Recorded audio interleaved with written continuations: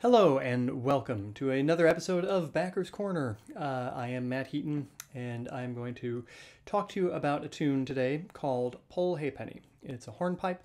It's in A and we are going to discuss some ways to back it. Now there are some tunes that are easy to back. And if you have been at it for a while, you can kind of guess what chords are going to work. You know, you can just kind of feel it out, and things will make sense. And then there are some tunes that just don't do that, and this would be one of those. So this is a really good one. If you're going to play it, you really got to know it because it's just gonna be a disaster otherwise. So if you don't know this tune, I would suggest that before you listen to this, you check out Shannon's video in which she teaches you how to play the tune. So that would be linked down below. But the basic thing here is, I would say the tune, I said it was an A, and the reason that I'm not really committing is because the tune can't commit. Here's your A. The tune starts ya da da da da da da. Oh, you're like, oh, it's A minor. Da da da da da da. You know, perfect A minor, right?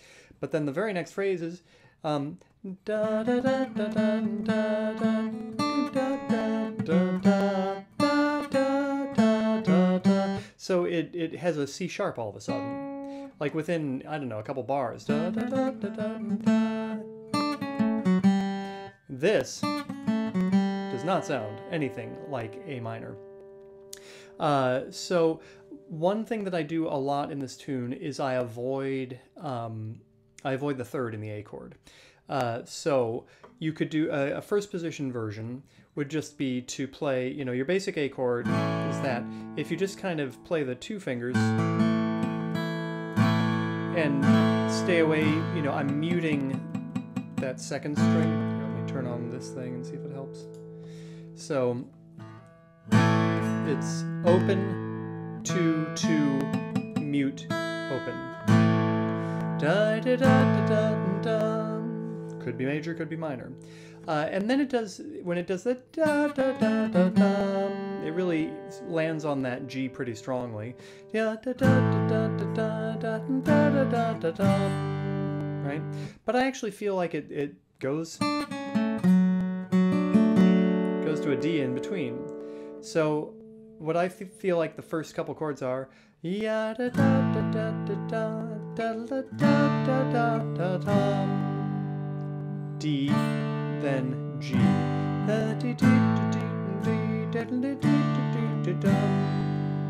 and then it goes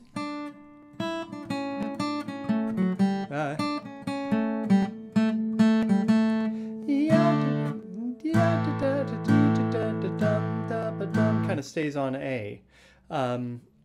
So let's try it from the beginning. Da da da da ba dum ba bum, dee da da dum ba dum ba dum, yum dee dee dee dee dee dee dee. Right, and that's all A major-ish. You could play it, you know, a third there if you wanted. Ya dee da da da.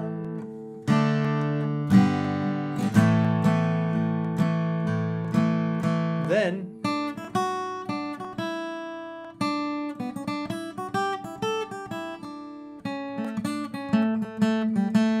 does that and da da dum, very D major, da ba dum. Then there's a long note on the F sharp, a long note on the E, and D. So you have three blind mice in the melody. I kind of like to do that in the guitar. So rather than just playing da ba dum da be da ba dum like D A D, I like to play like a D over F sharp, and I'm putting it on the 4th fret.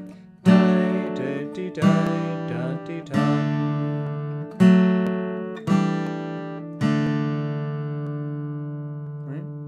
So from the top, yeah ba ba ba ba da da da da da da da.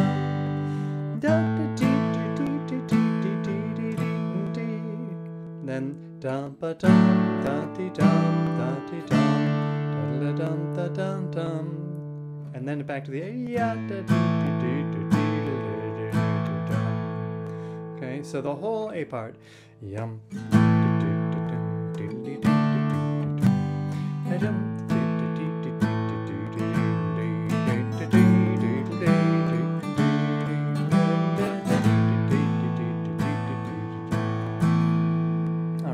Now I'll show you the voicings that I tend to use on this.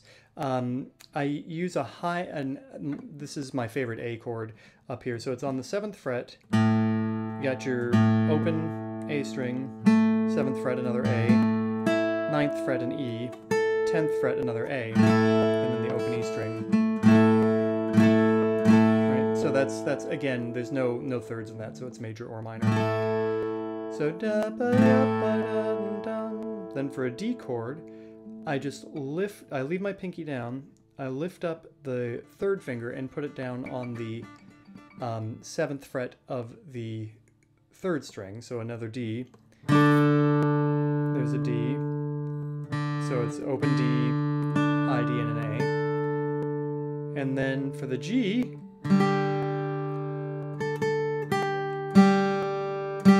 got the G note on the what is this? 8th fret on the 2nd string, and then an open G. You'll probably hit the D below it too, but that's okay.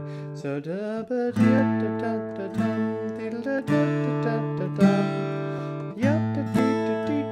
back to that A.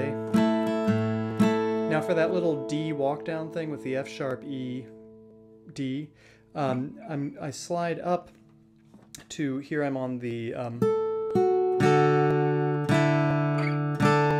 that's on the 11th and 10th fret. And so you're just going down on the 3rd string.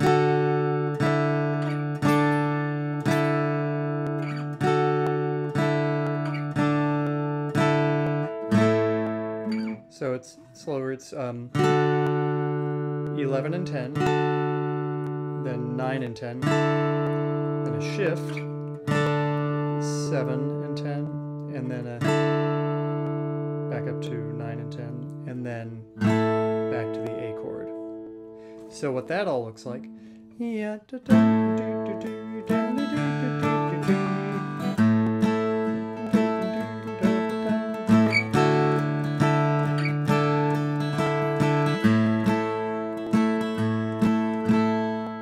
Okay. So same harmonies, just in a different place. Now the B part starts out with a very, very emphasized G note. And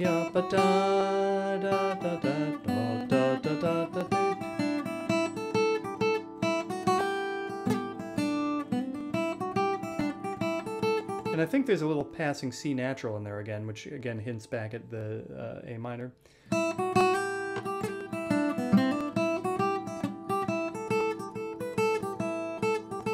Something like that.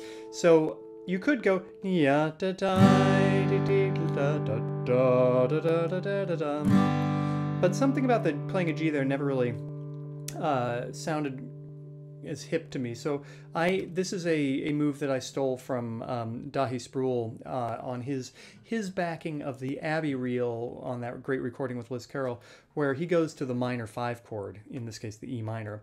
Da da da. Still has the G in it.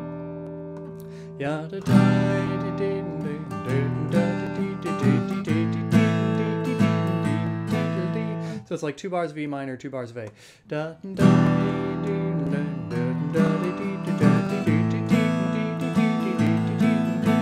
And then thank heavens the end is the same.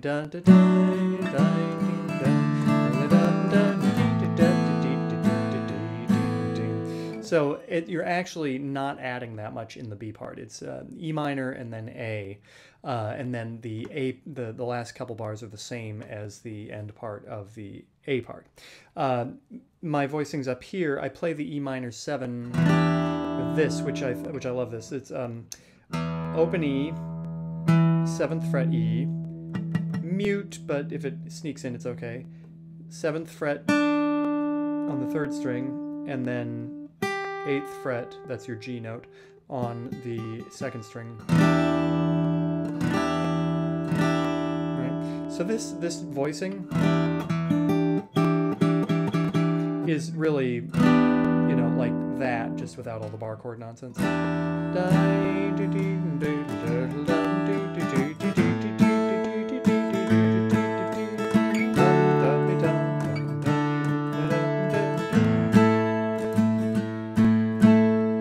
Right?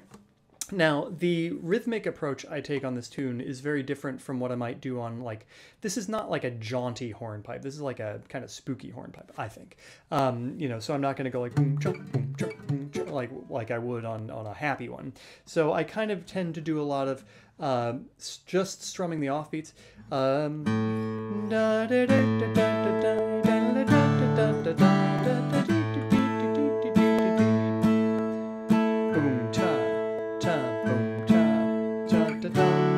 And then when there's more motion, I hit the downstrokes.